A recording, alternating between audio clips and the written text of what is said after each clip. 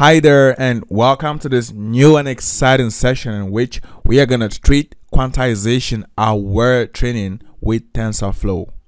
Now, in some previous sections, we started by explaining what quantization is all about and the advantages of quantizing models. We also looked at different quantization methods, and we looked at the relative advantages and disadvantages of these different methods. That said, we are going to see in this section how to quantize a full model or just some layers which make up that model. In TensorFlow, the special model which permits us carry out quantization is this TF-MOD, which stands for TensorFlow Model Optimization. And so here we'll start by installing this TensorFlow Model Optimization module, and then we'll import this as TF-MOD. Then since we want to do quantization, we could get in here Keras, and that's it. Here we have different methods and classes. Let's get into this quantize model right here. As you can see, quantize a Keras model with a default quantization implementation. And so here we have to simply pass in this toQuantize argument, which is the model to be quantized, and then we should get a quantization aware model. So here, for example, you see this model defined, the sequential model, and then we also have this functional model. Then to quantize this, we just call this method quantize model right here, and then we pass in our model, and we have our quantization aware model. So that said, let's go ahead and implement this. Here we have our model. In this case, let's start with our Hugging Face model. So we have this our Hugging Face model, which we've declared already. And now let's say we want to have our quant aware Hugging Face. Okay, so we want this quantization aware Hugging Face model, and then we want to use tf-mod.quantize model. So basically, let's copy this here and then paste it out in the code. So we have that, paste it out, and then here we have our Hugging Face model. So from this, what running this should give us our quantization aware model. Now we get an error. Quantizing a TF Keras model inside another TF Keras model is not supported. So as of now, this isn't supported. Now let's try out with the efficient net model. Though this should be the same error, because in the efficient net model, let's get up here the definition for the efficient net model. First of all, you can see the Hugging Face model. You have this model in this model, so that's the reason why that doesn't work. And then we get to the efficient net model transfer. Okay, so we have this model right here, and we could see that we have this Keras model, which is this backbone here in this model. And so if we are to use this, we have to look for a way to break this backbone up into its different layers. But as of now, what we've been doing is just making use of this backbone. As you see here, we just have this backbone, and that was it. We didn't actually break this model up into its different layers. Now that said, let's copy out this efficient net model right here.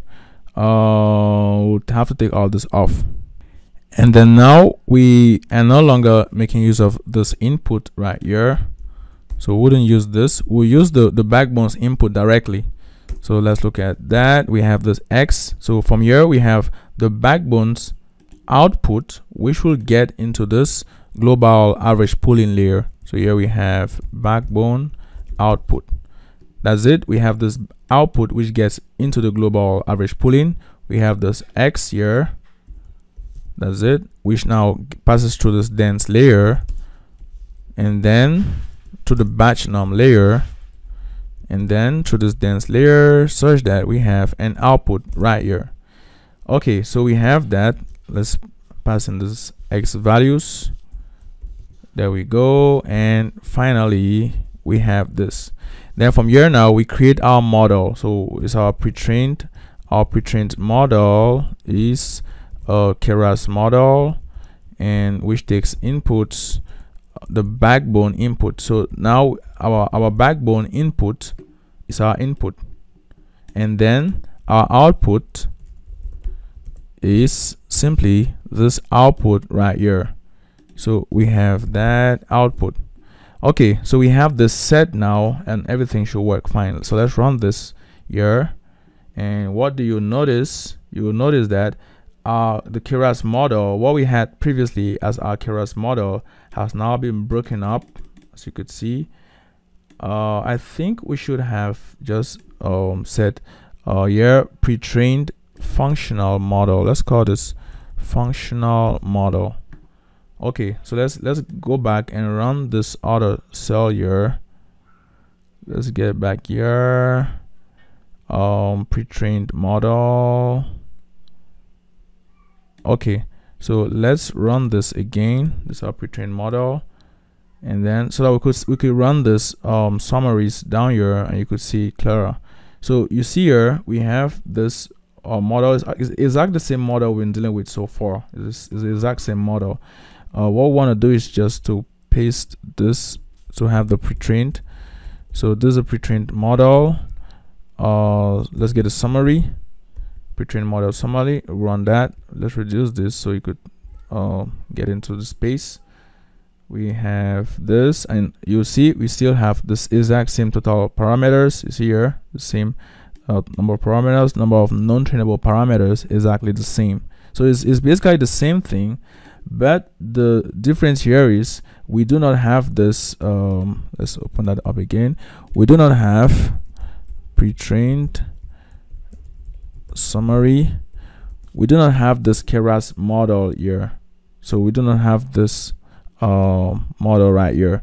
And so because we do not have this now, it will be possible for us to make use of this method and quantize our full model.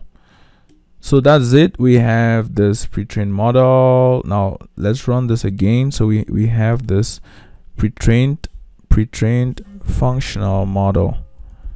Let's run that. Okay, we have our model set, and now what we can do is we would run this now. So let's run this again and see what we get.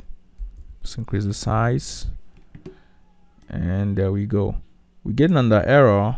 This the same error actually. Let's get back here. This should be pre-trained functional.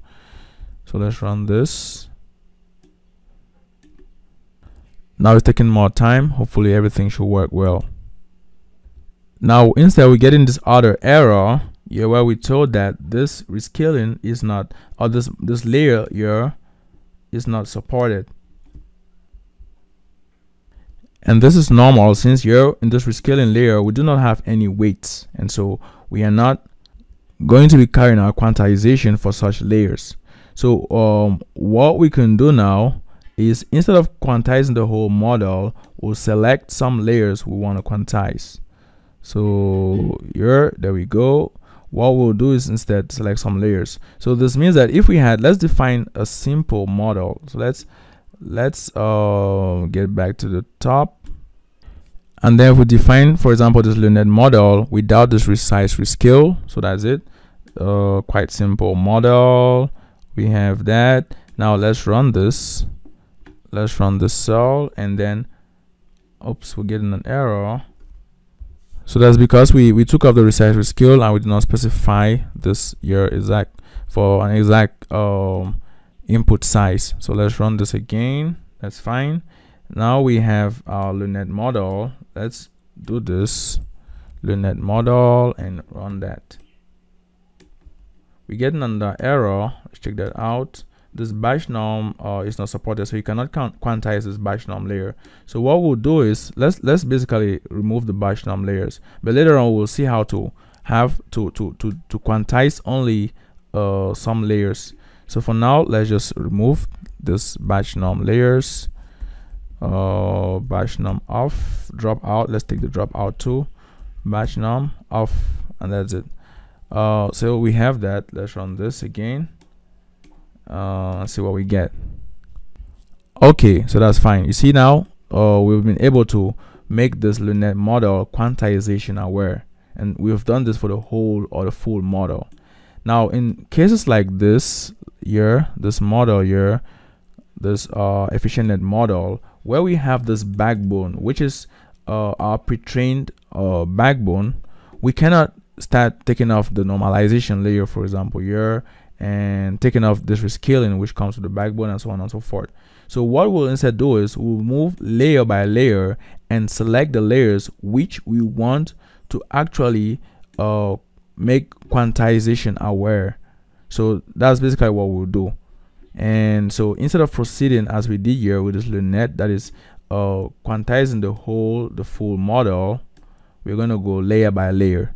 So with that, we could comment that section there, and now take this model off. Now, in order to quantize only some layers of the model, we'll make use of this quantize annotate layer method right here. So we see again we have quantization, keras, quantize annotate layer, and this takes in the model to annotate with some quantization configurations. So here what they explain is this function does not actually quantize a layer. It is merely used to specify that the layer should be quantized. So you see, it's there to specify that the layer should be quantized, and so the layer then gets quantized accordingly when we do a quantize apply. So this is the quantize apply method here.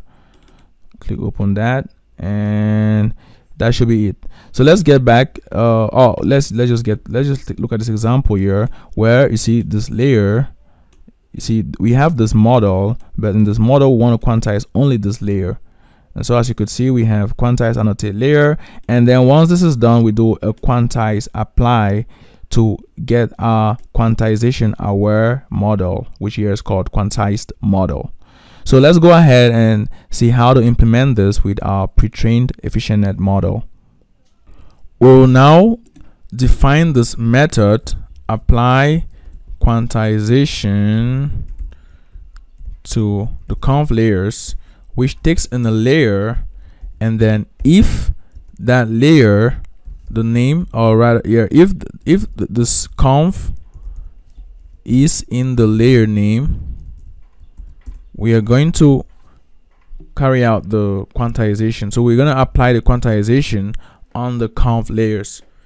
So here we have layer. Okay, so in the case where we don't have that, we'll just return the layer itself. So the layer remains unchanged, whereas conv layers will become quantization aware. So we have this apply method right here, which will run. There we go. Now once we have this method defined, we'll make use of this clone model method right here to create a new model, but one which takes into consideration a certain clone function. We get back here, and then we paste this out. We wouldn't making use of this in input tensors. We just make use of the clone function, and our clone function here is just apply quantization to the conv layers. So that's it. Now you check this here. If you check out here, you'll see that wherever we have the conv layers, you see like this one, we have this conv. Yeah, we have this conv for the depth-wise convolutions, and so on and so forth. Now you could also include this for the expand and reduce layers, but let's just work with only those convs. So that's it. You now understand how to pick out certain layers or how to leave out others from the quantization awareness process. So from here we have this apply right here, and then we'll call this our quant aware EfficientNet. So that's it. We have this quant aware EfficientNet, and then we run this. No, this model here has to be our pre-trained model. So it's our pre-trained model. We run that again, and now they should be fine. Okay, so we have our our model, which is now quantization aware, and you notice that when we do quant aware EfficientNet summary, we should get something slightly different from what we used to getting. We have in this now, this is this should be func. So you should have func model. Let's run that again, and let's run this. let's get back here, and you see we have this quant aware efficient net, and you will now notice that, let's get back to the top, you will notice that wherever we have this conv layers, see, wherever we had the conv layers, we now instead have this quantize annotate. So as we scroll, you wouldn't see a conv layer, but instead we have the quantize annotates. So that's it. But years because this didn't have there's no conv in this name, so we could, as we said before, we could include this SE expand and SE reduce layers. So that's it. We now have this quantize annotate layers, which wasn't what we had before making this model quantization aware, or some layers of this model quantization aware. So with that, now we are done with the annotation and we are ready to make this actually quantization aware. So here we call this quant aware model. Yeah, this is quant aware. Let's get this exact name right here. Quant aware efficient. Okay, so we call that quant aware efficient. There we go. That's it. And now we have our quant aware model. Let's run this again and then see what we get as a summary. And that's it. It's now quantization aware. So we no longer having the annotations, but now some wrappers. So here you see the layer name, but now we have this quant which is added to those layers. Let's scroll down, check out on this. You see we have this other ones here, and so on and so forth. So that's it. We now have our quantization aware model, and we're now ready to compile this model and train it like every regular model. We get back to our training right here, and then at the level of this compile, we have your quant aware model. That's it. This is the same linear rate, so that's it. Okay, let's run this, and then here we also have our quant aware model. There we go. So let's run this. We get in this resource exhausted error, so I'm gonna restart the session and hopefully everything should work fine. There we go. We restarted the session and now we're able to train.